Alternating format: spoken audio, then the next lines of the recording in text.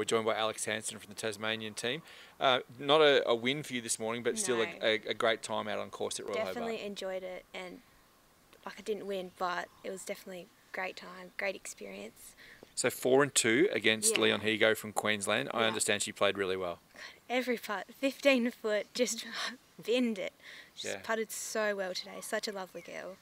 And you halved a couple of holes in birdie, so there's probably not much you can do about that.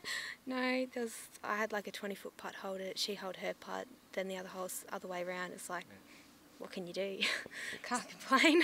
So you're from Riverside in I am Launceston. from Riverside. Your first time in a Tasmanian outfit at senior level. How does that feel for you? Pretty good. Definitely needed it. It was very cold this morning, but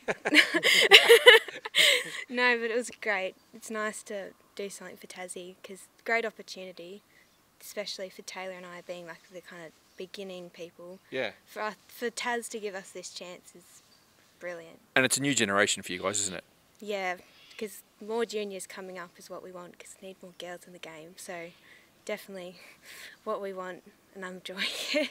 That's great. And so are you going to take the opportunity at some stage this week to perhaps see some of the more experienced girls from, Grace Kim, for example, and Steph Bunky? Well, I'm not playing the next round, so I'm definitely going to be out there watching everyone because it's amazing just to see them play.